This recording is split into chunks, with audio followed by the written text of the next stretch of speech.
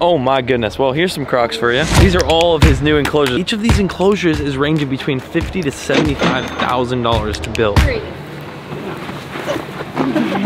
Look at him swim. Does it feel pretty open? Yep. That's a female. Yep. If it was a male, you'd know right away. Yeah! Ooh, look at that. Yeah, they're big scales. I mean, he's as close as I could ever want him to be. What is going on, Cuffros? Welcome back to another video here. I am here in Texas and it's absolutely disgusting out. Hey! I gotta meet up with all my animals. Oh, I almost just ate it. What's going on, everyone? It's great to see everyone in here. Okay. I'm gonna go. There's about to be a sleet storm. I don't know what that is, but hey, it's bad out there, man. It's bad, it's cold.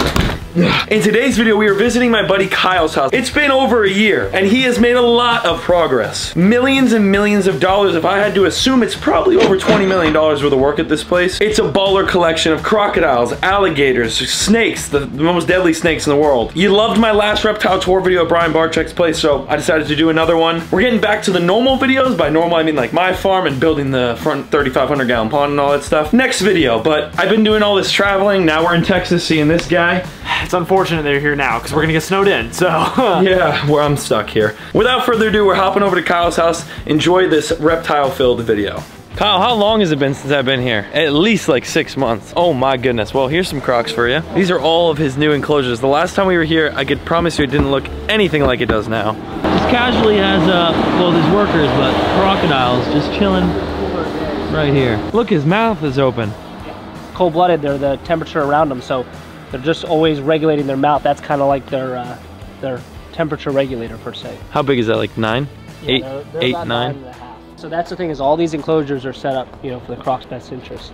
So, oh, they look like they're having the best time of it. Oh yeah. So it's got a big shallow section there, a big deep section there, a little wallow there, and a separate pond. So they have all these little different enriching waterways. See that? You barely could see him, but he's coming up. Yeah, you're not being too sneaky. I see you.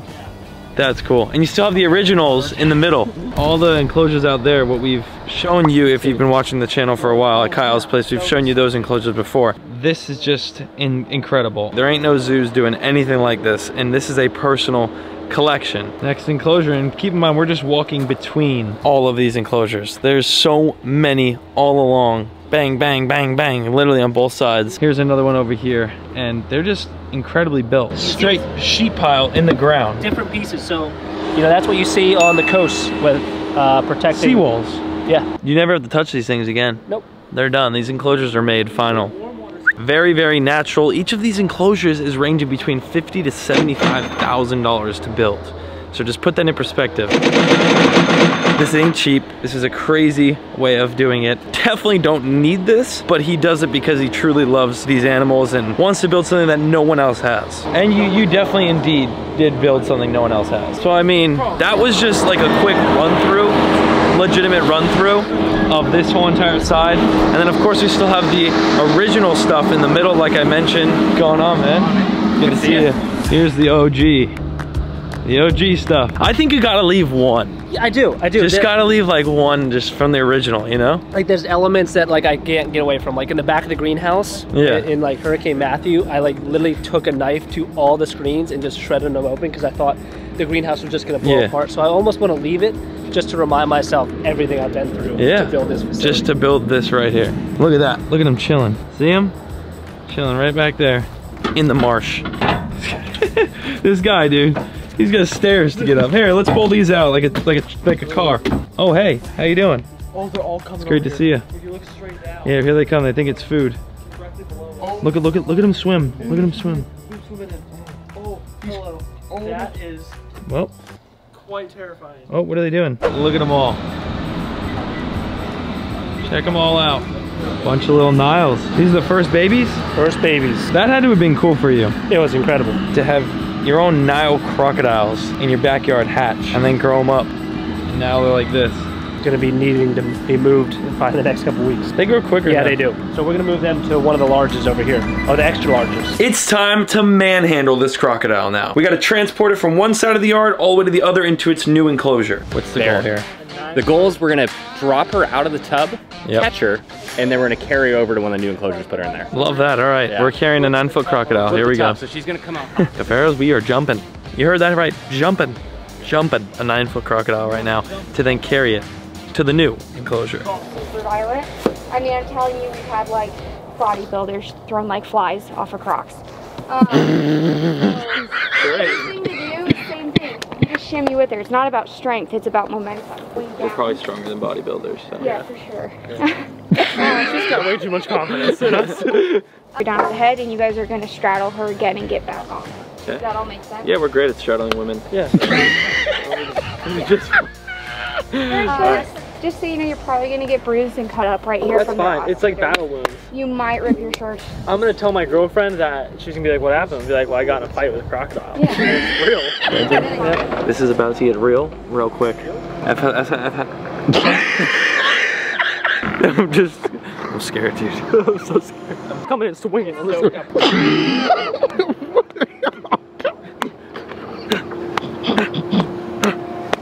Crocodile, I feel like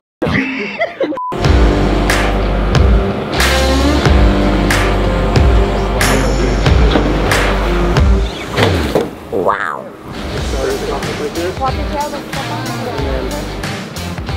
And you'll count out one. Count out 1, 2, 3. Ready? 1, 2,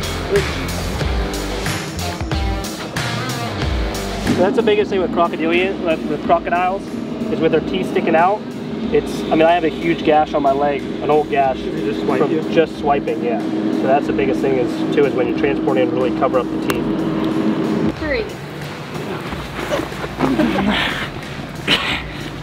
You were lying. That thing is strong, dude. My back's broken. Okay, watch your step. Yeah, and just keep her body close If to you yours. want to move to the side and do the armpit, it helps you walk forward a little bit. Yep, that's what I'm doing right now. What'd you say? Look at this, guys. Oh. Literally, we're walking a crocodile. Kyle, I've been asking you to do this for years. Hey, you want to move a crocodile? Did you guys know you were doing this? No, Kyle, we were just gonna hang out, but this is what the hangout is, so. Hey, we're cool with it. And then going through doorways, they sometimes shake, so watch yourself. I'm gonna get thrown into the car. Hey, big girl. And then get back on top. Now give a little bit of space between you, because you're gonna pick her tail up. Okay. Now, right about here underneath her is her cloaca. You'll feel it. Feel a little opening? Oh yeah, I feel it. Now, how many fingers do I go in? So be gentle. One finger. One finger. And then go in there and then basically go about like 2 knuckles deep and then feel around. 2 knuckles. Yep. Do you feel anything? Any protrusions? Just be real gentle. Real gentle. Does it feel pretty open? Yep. That's a female. Yep. If it was a male, you'd know right away. It'd stick you back. Okay. Wait a second. Okay, that's a female, guys. There you go. It's fantastic. We did it, boys and girls. Thank you very much, guys. Wow, that was incredible, dude. A very adventurous one. First time I've ever done that. First time I've actually sexed a crocodile as well, which was really cool. And this place is beautiful. So much more to see here. We right now are about to head over to Ryan's favorite place. Yeah, this is his favorite, the snake room. I haven't showed this in a while. Is there new stuff in there too? Just wait. Okay, so there is, yeah. It is going to be crazy, of course. We don't do anything but crazy stuff here. Just wanted to show you guys the facility over here. This part of the facility is just next level stuff. We did coolest thing you could possibly do here, and that's transport a giant crocodile. We gotta jump a giant crocodile. We did. And carry it, so you got, and sex it. Yes. You got the full experience today. You are learning. I had a blast. I had a blast. Yeah, Brenton didn't even get to put his finger in it. I wanted to put my finger in it. It's like the entrance to Jurassic Park. That's what this is gonna be. Is it? Yeah, it's literally going like Jurassic Park. Those are the frames going out. Like it's gonna be sick. Here's the pathway all the way down to the snake room. Wow. 90%. 90% of the snakes in this room, second you get bit. Half hour until you die. Oh. Nice. But I'll still die. This place looks a lot different, that's for sure. South American rattlesnake. Diamondback rattlesnake. You see a rattlesnake? Do you want to see a cobra? Do you want to see a mamba? I see them all right here. I'm good. We're taking them out. We'll take out at least king cobra. So king cobra we'll take outside. Bro. Here, how about Look at. That's the cobra. Hi. Yeah! He got a lot bigger than he was last time. Oh, yeah. How big do you think it is now? He's just over 8 feet long. Look at that. Yeah, they're big scales. I mean, he's as close as I could ever want him to be.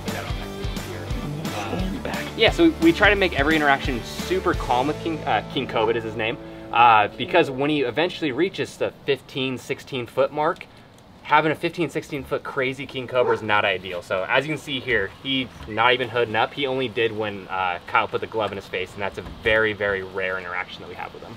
These are nothing to mess around with, but Ryan's been dealing with this since, how old were you when you got your first snake? 3 years old. 3 years old, so.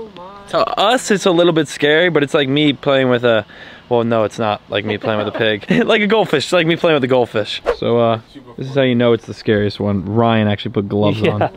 Well, she just gets a little wiry. Isn't it crazy that little one is more venomous than the big old cobra? It does look like a regular snake. Like I would probably go to try to catch that in my backyard. Oh yeah. Yeah. It can kill 250,000 mice in one bite.